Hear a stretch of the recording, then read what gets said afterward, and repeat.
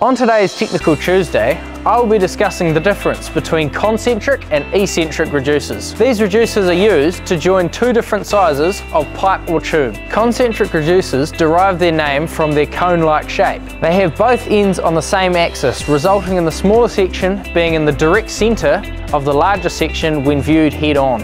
This style of reducer is the most common. On the other hand, eccentric reducers reduce the pipe to one side. They have a straight side and a cone-shaped side, causing the centre line to be offset. When viewed head-on, the smaller section is situated to one side of the larger section. These are particularly helpful in horizontal lines as they aid in proper drainage. The total length of our reducers are equal to the largest diameter. We stock butt-weld concentric and eccentric reducers to suit tube, Schedule 10 pipe and Schedule 40 pipe. We also have some tube reducers available pre-welded with triclover or RJT fittings. If you have any questions on concentric or eccentric reducers, then please get in touch with the crew at the Metal Company, because we make buying stainless steel easy.